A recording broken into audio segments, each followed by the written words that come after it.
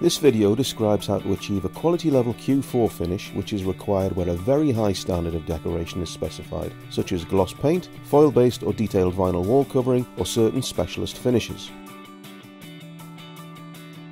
First, a Q1 level is applied where the joints between the boards are filled and reinforced with sheetrock paper joint tape. Exposed fixings are also covered. Next, a Q2 level is completed with an additional layer of sheetrock joint compound applied to achieve a seamless transition from the joint to the board surface.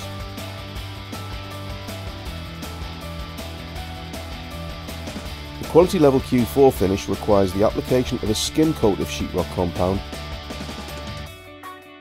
applied with a knife or roller to a maximum 1mm thickness over a standard Q2 finish.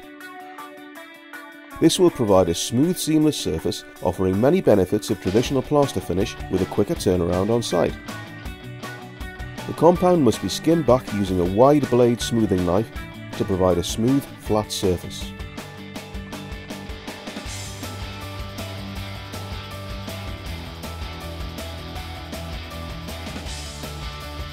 The finish is lightly sanded to minimise any marks on the surface, however it is advisable to make a trial under final lighting conditions first. Any irregularities should be filled and sanded again.